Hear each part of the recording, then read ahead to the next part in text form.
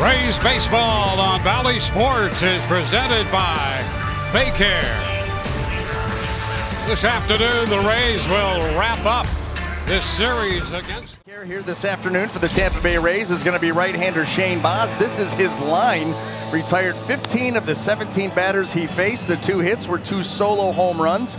Didn't walk anybody. Don't think that he got to a 3-ball count. Pounded the zone with the fastball and slider. And as we talked in the open, the confidence in which he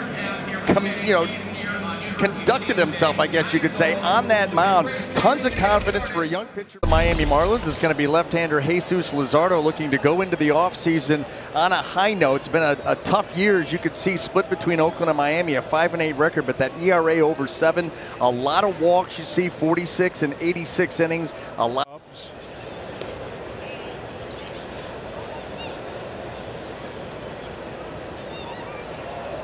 Cincinnati.